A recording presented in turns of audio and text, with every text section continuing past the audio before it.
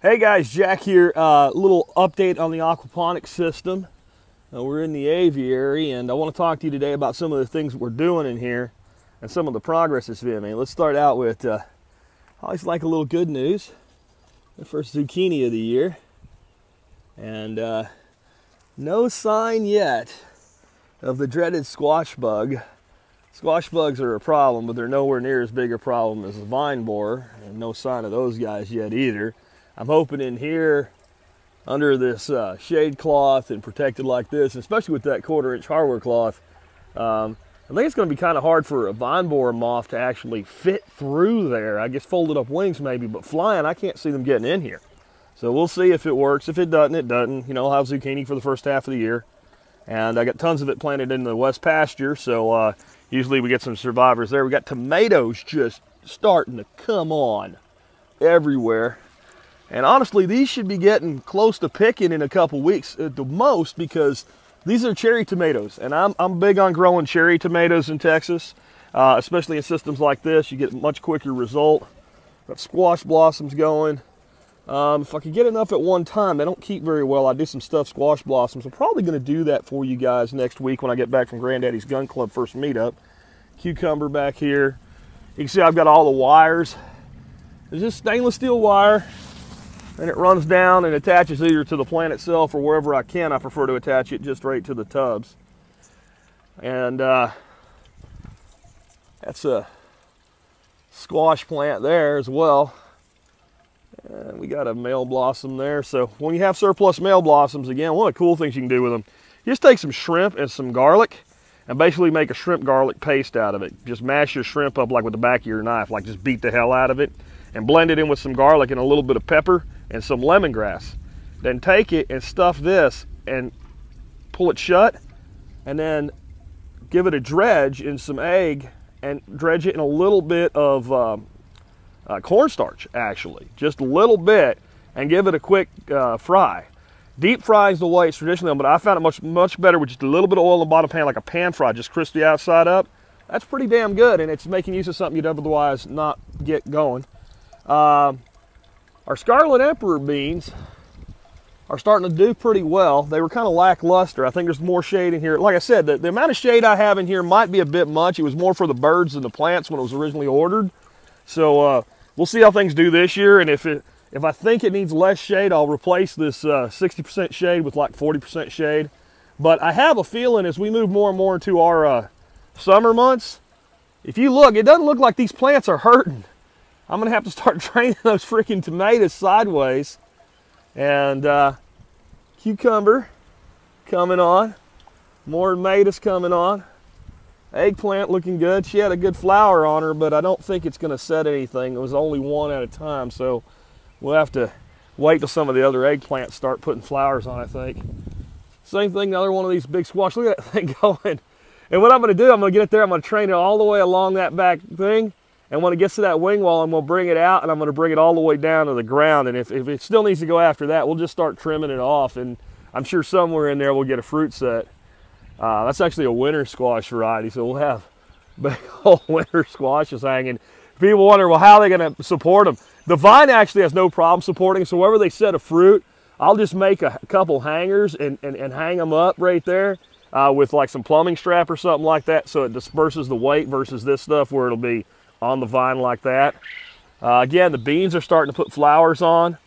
Again, the one thing that doesn't look that great, there's a, sorry, where is it? There it is. There's a little squash, female squash blossom starting to form right there. These are sweet potato slips that I've started to put in, and I want to talk about that in a second, how I'm making them. This is some daikon that's probably going to get yanked out soon. There'll be small daikon. I'm going to do some pickled daikon out of just this little group of them here. That'll open this space up. More beans, more squash. I'm going to have to get up there today and train that one. It's starting to go the way I don't want it to go again. And I'm going to be out of town for a couple days, and Dorothy's not going to be looking after that stuff. But you see, that one there is actually starting to cling on itself. And the problem is, you see right there, that leaf probably doesn't look too good.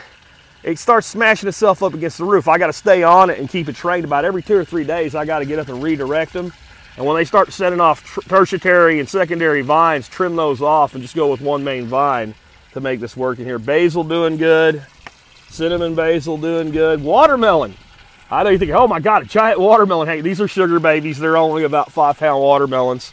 And this one here needs a bit of training to get it back up to its wire. So I'll come out here today. And all I do, you can see right here's one I made in advance.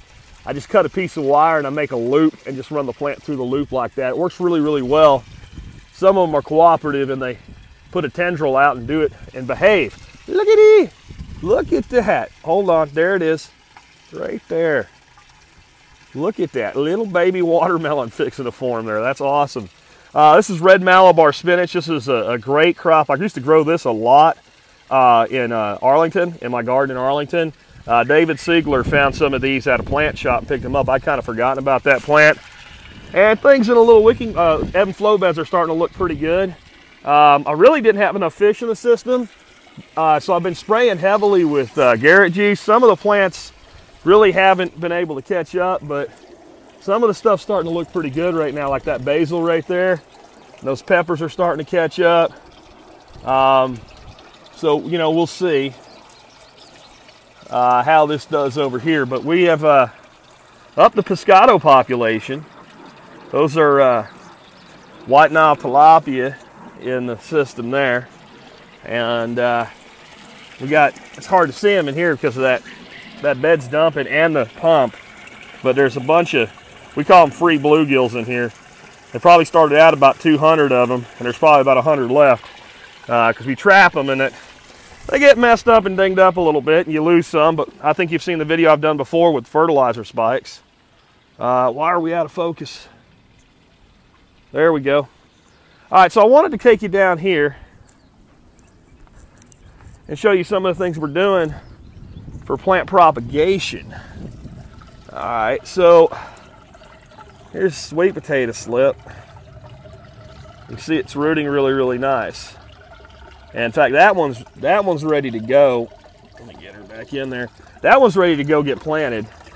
We're doing some tomato clones as well. I don't really have room for a lot more tomatoes, but we get blight around here. And my view is you just keep making clones. There's a little basil clone we're making right there. Watercress is just everywhere. This has become one of my favorite things on the planet. And almost none of it actually ends up in a salad or in my house. What ends up happening is I just come out here and graze on it. So we're making our clones here. Sometimes I'll take a sweet potato clone like this and put it up in an ebb and flow bed for a while. Because one of the problems I have is there's a bunch of white tilapia and goldfish in here. They're eating the freaking roots off the clones. So what I need to do is go to, I'm going to show you later, I got some expanded shale in some beds, and I'm going to have to pull a bunch of it out because it's just not draining right, and I need to have a much smaller cap of it. But I can fill these little net pots with that expanded shale and do my cloning in the expanded shell in these floating beds. And this whole thing's going to change. I'm going to make this bed the model for the way things go in here. I'm going to turn this bed into one like that. I'm going to bring the level of this bed up, so they're basically 2 more fish tanks. And I'm going to move I'm going to redesign the rafts so that they actually fit half and they're form fit like they should have been in the first place. And then that'll give half open for the fish and a lot of cover area. And with the net pots filled up with the expanded shell, the really fine expanded shell, you can grow anything in there. It's direct from seed if you want to even. And the fish, they can trim the roots off that come out of those pots. So I'm going to use it mainly for cloning plants or starting plants. Well, guys, it's all right if you eat the roots. It's fine. It doesn't really hurt my feelings. But I wanted to show you real quick before we end today that you can actually do a lot of plant propagation with these aquatic systems. And a way of thinking about things where your systems pay for themselves. We'll walk past my little nursery here. Again, this area I'm going to be doing an expansion in this year. I'm not really going to use this garden space at all this year. It's all going to get ripped out. But the wife keeps wanting to go in here and weed eat it with her dadgone weed eater. And it's because she sees it in the evening. And this is chicory, and there's a bee on it right now. This is what you call a dayflower. Tonight, this evening, if I come back out here, you won't see any of these pretty blue flowers. They'll be gone. So she's not seeing the flowers. You can see the buds. And this will stay in bloom for a long time, and it's going to drop seed as these bees are doing a great job of pollinating it. And this is a great source of nectar and a great source of pollen for my bees. And you can see we got all those yellow flowers over there that look like dandelions, but they're not dandelion. They're like some kind of pseudo dandelion mocking me. But they work those really hard too. So I've had to just like leave this like a little wild area for the bees. Stay away from it with your dadgone weed eater. I'm gonna have to get her out here in the morning and make my case. She'll probably understand a lot better when she sees how pretty this is during the morning hours. So let's come on over here. Pickerel rush is starting to flower. That's one of my favorite aquatic plants. Taro, this is a blue taro is what this is called. My understanding, it's a fairly rare plant in America. I got 2 of them. We'll be making more of those. But speaking of making plants, these are cuttings off of my goji berries. And you can easily sell a well-started goji berry plant for 10 bucks. So all I did was go over there, a big clump right there, goji, and cut a bunch of softwood cuttings and stick them in here. I mean, that is literally all I did. Let's pull one out. Not quite as rooted as I'd like to see before I put into a pot, but actually that's rooted enough. Let's check this guy here out. So you can see they're rooting nicely, so I'll have to get those back in when I have 2 hands to work with. And as an experiment, I popped some passion flower in here. This is blue crown passion flower, hardy passion flower. I should be able to sell these in a pot for at least 10, 15 bucks. And let's see, aha! They've taken a lot longer, but I'll probably get that potted up today. That's good enough to grow. And we'll set it back in my nursery, and I have that really shaded area. When you're starting plants out like this, you know, they want sun to grow, but to get settled in and put roots on, you want them well shaded. And that dog will hunt. So just in these, I put 12 of these in here, and just throw some soil in a pot, stick that in there, and grow that out for 2 or 3 months. And then just our retail farm customers, I'll make these offered for sale, tell the story of what a goji berry is, and I'll sell all 10 of them for 10 bucks a piece. That's $120. And that's not like running a nursery or nothing, really. That's just side hustle, 120 bucks. Well, it costs about 40 bucks in materials to build one of these ebb and flow beds. So this bed just paid for itself, you know, 3 times over, and that's one way to think about this. Now here's what I was talking about. This is the expanded shale, and this stuff's really lovely to work with, but you can see back here, this is just not good. And what it is, I capped this. This does have lava rock under it, but I capped it way too deep. I probably need about 2 inches of this, so I'm gonna have to bite the bullet and pull these beds out and completely de-rock them, and then fill them, you know, much higher, maybe 2 more bags of lava rock, and then cap them with this shale. This expanded shale is great stuff. You actually want larger size expanded shale in an aquaponics system. It's just not available around here. We get this dirt cheap when you compare it to other media. So I'm going to make the modifications. I'll probably just do one of them and see if it works. And if it works, I'll do the other 2. If it doesn't work, well, we'll use this in other situations and we'll go back to all lava rock. How's that for a booming bed? These plants really are starved for nutrient. You can see this basil back here. It is unhappy.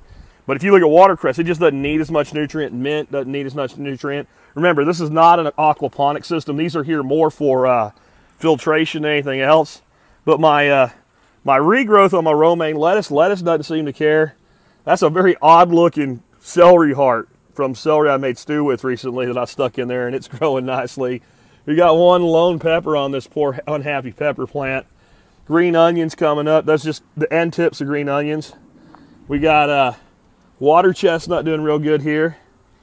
Salvinia is the water plant that's in here acting as a filter. And you can see I have a wall built here so it doesn't get turned over.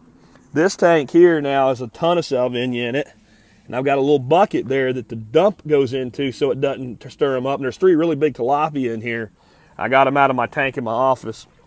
They weren't breeding for me, so I figured if they weren't breeding, they could come out here and not breed. There's one down in there. You can see how clear this water is. I mean, people ask me when I built this, how will you ever filter it, you know? because there's no filter in the system except these here and the plants. Well, when you have healthy aquatic systems, water takes care of itself. I don't know if you can see down in there, but that water is crystal clear. I can see the bottom. I can see fish swimming by. Anyway, lots of cool stuff going on, guys. I wanted to catch up with you on this. There again, you just, I mean, I can't tell looking at the phone because there's sun behind me, but I know I can see fish on the phone, but I can see the bottom of the tank. That's a Zola, that's the plant there. Right there in those pots are dwarf cattail. So we're cultivating those. More water chestnut, soft rush, pickerel rush, some very large leaf variety of mint that I found somewhere at some time. Same thing, doing the bucket overflow. We'll catch up with you guys later. Hope you enjoyed the tour today. And remember, if you want members-only videos, you can support us on, or patron-only videos, I should say. Support us on Patreon. At $5 a month, you get at least one 1-hour video a month called Walks with Jack. We talk about a lot of business principles in those. And there'll be some other videos coming up for patron members at the $5 level of things that are, we'll call them a little gray, that I don't want to put out publicly. You can see the link for Patreon coming up about right there. Other videos right there. Check out the website, subscribe to the channel. Catch you guys later.